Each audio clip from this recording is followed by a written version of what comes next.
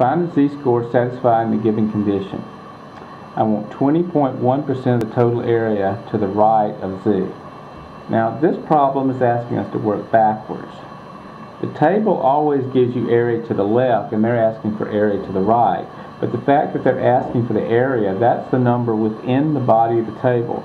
So what they're asking us for, and here I think a picture is especially useful, is they want to know what value of z breaks it into where there's 20.1% of the area to the right of that value of z. Now keep in mind the table gives you area to the left, not area to the right, so you can't really use that 20.1 directly. What you have to remember is that there's 100% of the area under the curve, and if 20.1% is to the right, that means that 79.9%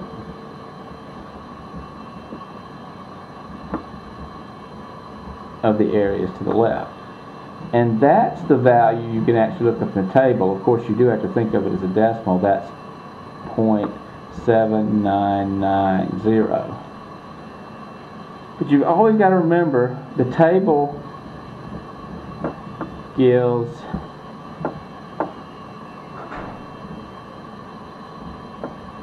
area to the left.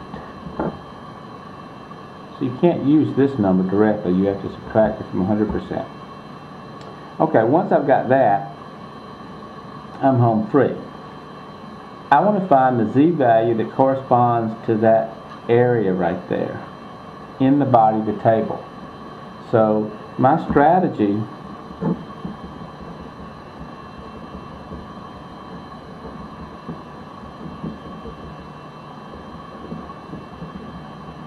is to find the z value corresponding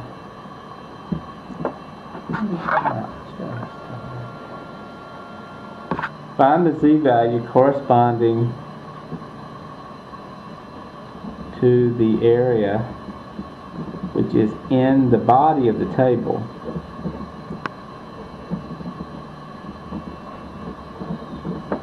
but I want it to correspond to the area closest to this number right here, 0.7990. So I'm going to go in and I'm going to search the table and try to find a value, the z value, that comes closest to 0.7990. Okay, let's do that. So I'm just going through the table and I'm searching.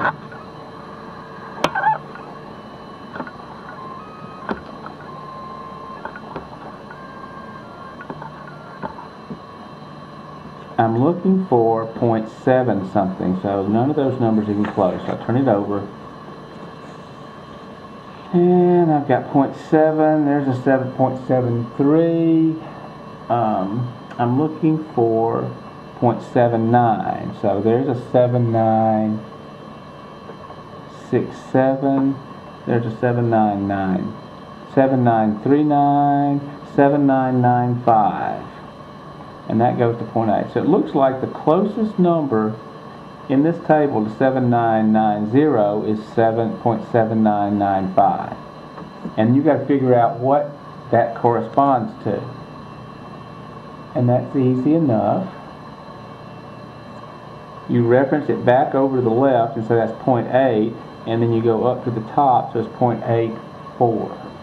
So 0.7995 gives you a z value of 0.84.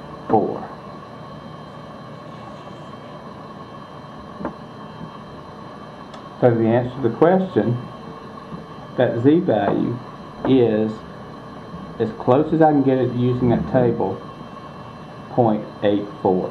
That's the z value that breaks it into this area, 20.1% to the right and 79.9% to the left. Find the z-score satisfying the given condition. 74.9% of the total area is to the left of z.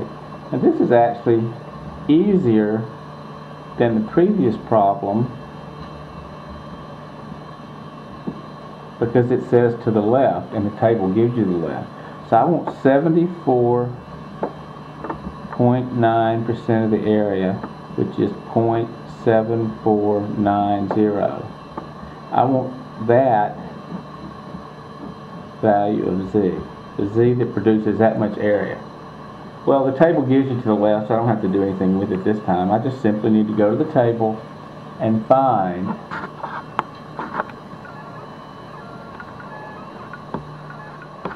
the value of Z that corresponds close as possible to 0.7490.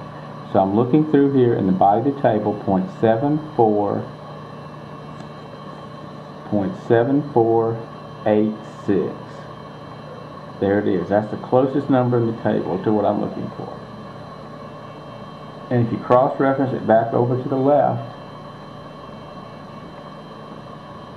that is 0.6. So it's 0.6 and going up 0.67. 0.67. So Z equals 0.67. And again, just to emphasize what I did, my strategy, as before, was to find the Z value corresponding to the area which is in the body of the table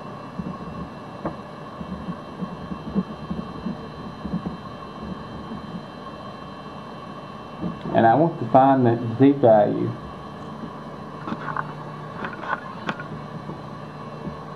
that's closest to this 0.7490. So that's the strategy I used to get that value, 0.67.